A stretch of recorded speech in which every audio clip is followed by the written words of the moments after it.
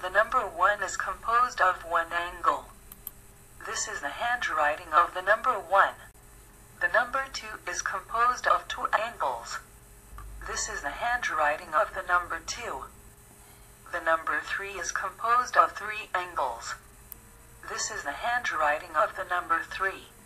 The number 4 is composed of four angles. The number 4 getting closed by cursive handwriting. These are the downstairs beads. These are the upstairs beads. The beads placed upstairs and the beads placed downstairs.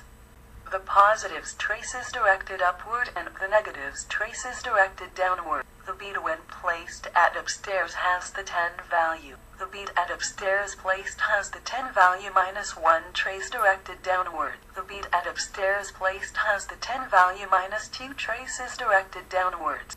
The bead when placed at downstairs has the 5 value. The bead at downstairs placed has the 5 value, plus 1 trace directed upwards. The bead at downstairs placed has the 5 value, plus 2 traces directed upward. The ideograms of the numbers 8, 9, 10, 5, 6, 7. The cursive handwriting of all numeric ideograms idealized by Al-Khwarizmi.